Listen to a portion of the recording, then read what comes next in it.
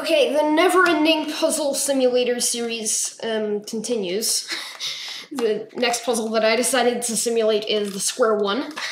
So, it was actually surprisingly easy to simulate. Now this is another one of those puzzles like the clock that's not immediately obvious how it works. So first off, it's asymmetrical. Like yellow and white look like this, and then the other faces look like this.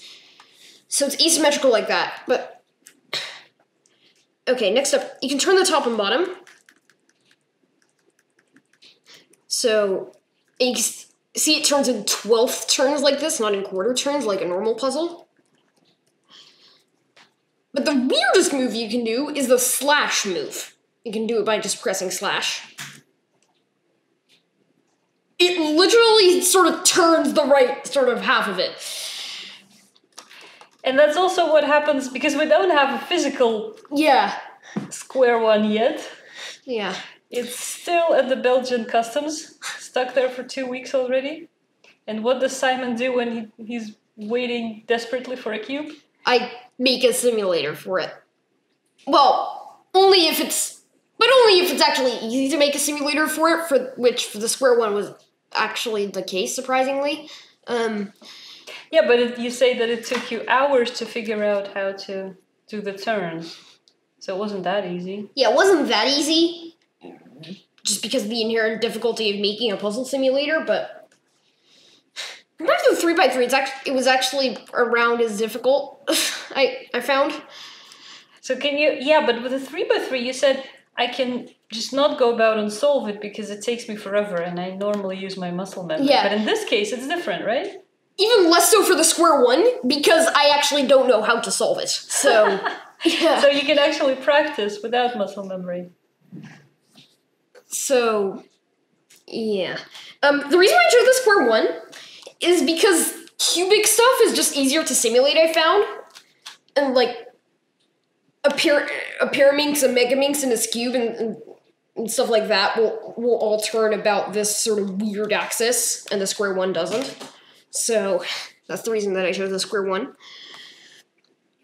But yeah, one of the cool things it can do is shapeshift. So, here's a cool little example. I turn the right, do a half turn on the top, turn the right again, do a half turn on the top, turn the right again, do a half turn on the top, and now look what happened.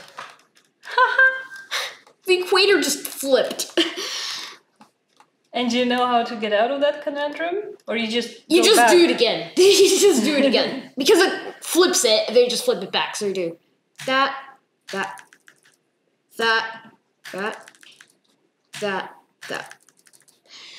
Slash is going to do that weird move that turns the right 180 degrees. U will turn the top clockwise. Shift U will turn the top counterclockwise. D will turn the bottom clockwise. Shift D will turn the bottom counterclockwise. And that's actually it. It's way less complicated than a 3x3 because there are way less moves. And you can play it now. It's online. Yeah.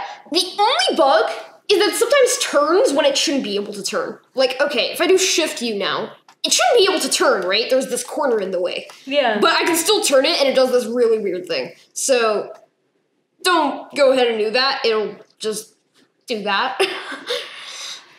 And then you know you're not in the physical realm. Yeah. No, I'm gonna try and do something because I know something about a square one, so I'm gonna... Okay.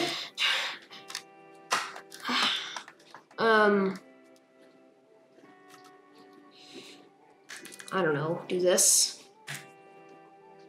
Wait, no. How about this? No, that's just the same thing. Oops, I zoomed out accidentally.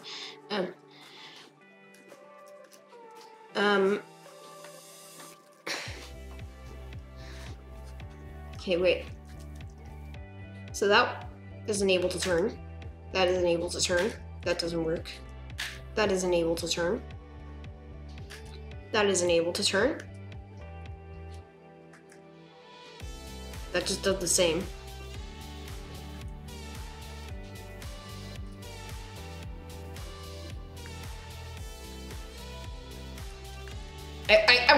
I wanna show like this shape-shifting aspect, but I just can't turn it, so You need to look it up?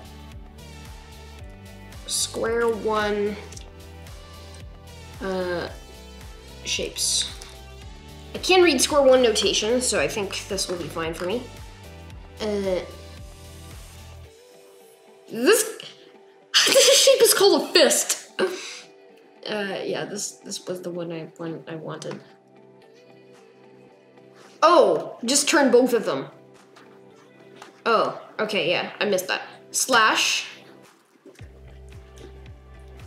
3 3 slash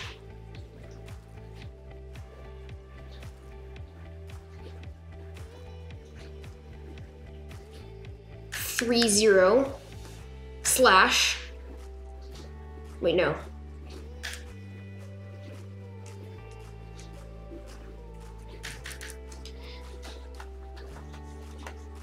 Here we go. Got 2 barrels.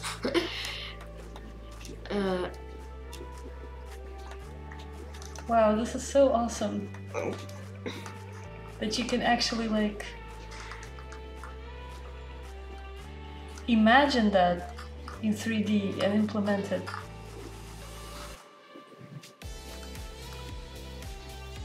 Like a lot of different shapes. Like, what makes this hard is that for a while that yeah, I can shapeshift. So, and I had to implement that in the code because normally I just store like where it is in quarter turns, but now I have this weird 12th turn mechanic for the Square-1, which is just completely unfamiliar to me. It's none of the puzzles that I actually know how to solve actually have that sort of thing. Well, except for clock, but that's not even a twisty puzzle. So yeah.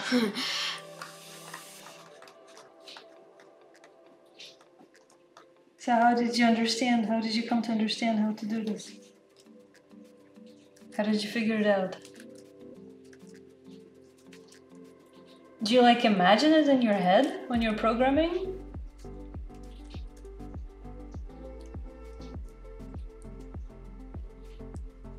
Do you see like a net? Or I typically just do some geometry to figure out like the coordinates and everything, and then I just implement that in the code. This stuff? You know, this sort of thing. Or this.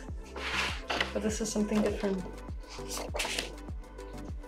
This is some simpler method I figured out, I guess. Actually, no, this is completely unrelated. This is just my failed attempt at calculating how many combinations there are in a Square-1. So,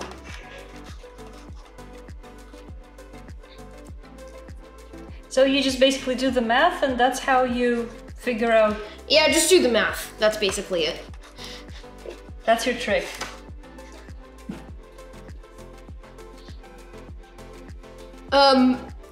One thing though, I can't go without doing the parity algorithm.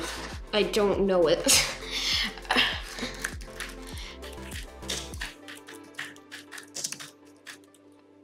This very weird thing. This super long algorithm is the parity algorithm. I'm going to try and do it. Okay. And see what shapes it's gonna go in along the way. Okay, let's see. Slash -3 0 slash 0 3 slash 0 -3 slash 0 3 slash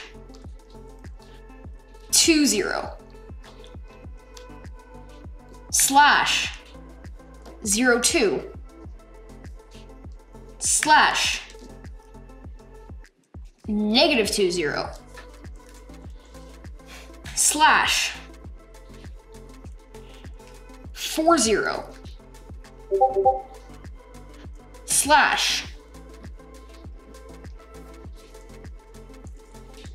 0 -2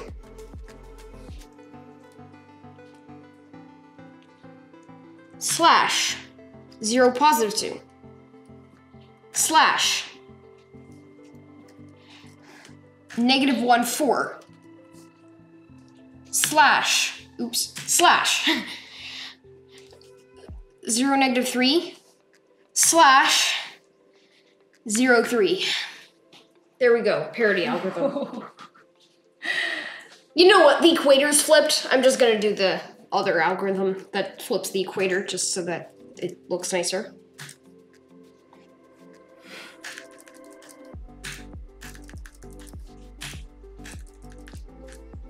There we go. Now the equator is flipped and only these two edges are swapped. It's kind of weird because it's like, this is actually kind of similar. The top and bottom layer is actually kind of similar to a 3x3, and so it feels weird to me that you can swap two edges. Yeah. Because you might know on a 3x3 you can't just swap two edges. You have to swap cycle 3 edges. So yeah, I made a Square-1 simulator that I can't actually use because I don't know how to solve a Square-1. Yeah. And you're not gonna learn now with the simulator? You're gonna wait until you have a real one? Yeah, it's just gonna be easier to learn because then I will not, because with a simulator I'll not really build up any muscle memory. And you prefer muscle memory? Not just I prefer muscle memory, it's kind of required for fast speed, so yeah. Alright, it's a couple of days later now. It has actually arrived. Like, by coincidence, like the day that we were about to edit this, it arrived. So,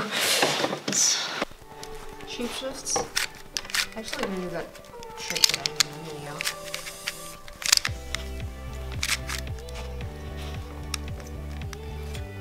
There, equator flip.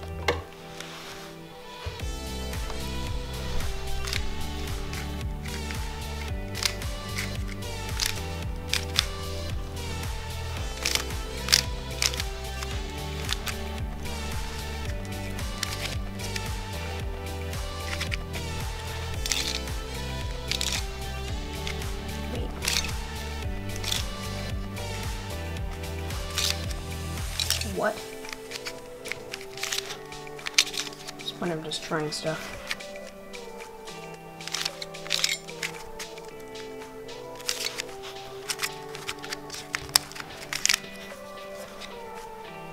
Well, I don't know how to solve a Square-1, so... Yet.